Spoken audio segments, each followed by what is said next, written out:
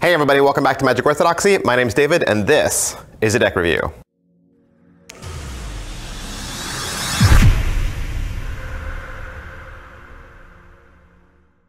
Hey, today we're going to look at the NYX playing cards from Collectible playing cards. All right, so what is NYX? NYX spelled NYX, okay, NYX.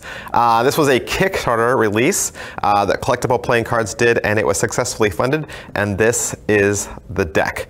So yeah, NYX is one of the goddesses of Greek mythology. She is a shadowy figure. NYX stood at or near, very near, the beginning of creation.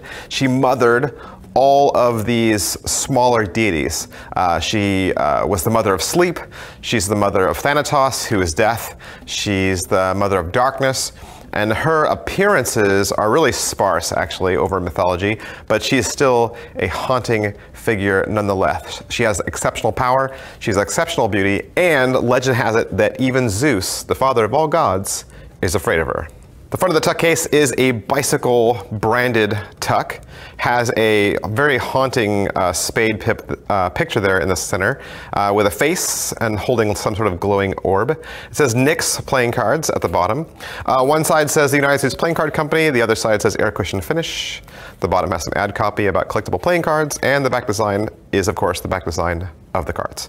It has a custom tuck seal, which is pretty indicative of CPC, and then it just has a nondescript top. That is pretty much it for the tuck case. Let's take a look at these cards.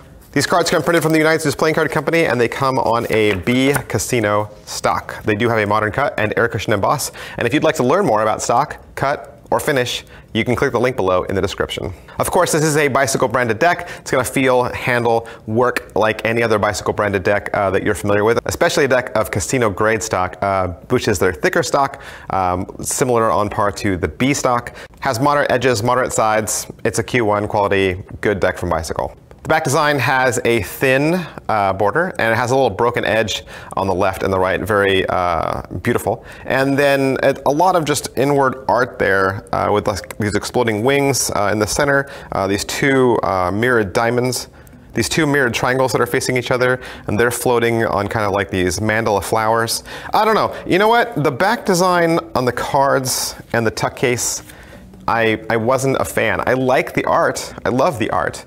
I didn't love the color blue that they picked, especially doing this juxtaposition of blue and black. I feel like they didn't look at their proofs very well, and then the ink came out really dark.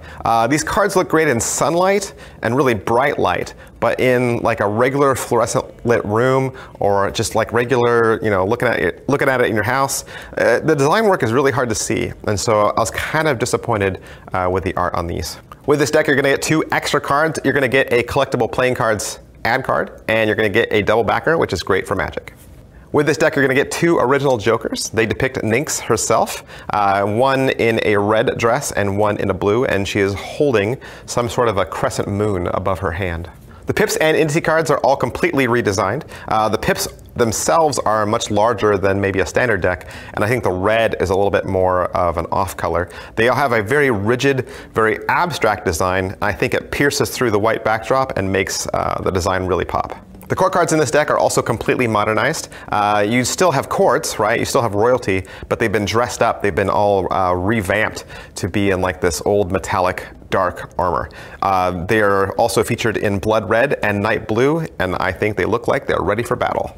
All right, so that is my review of the NYX playing cards from Collectible playing cards. As always, we ask that you like this video just so other people can find it faster. We also recommend that you subscribe to this channel just so that you can stay up to date on the latest in cards and card magic. If you want to follow me on social media, you can. I'm at facebook.com/magicorthodoxy, twitter.com/magicorthodoxy, instagram.com/magic_orthodoxy, and if you ever need more content, you can always find it at magicorthodoxy.com. Thanks, bye.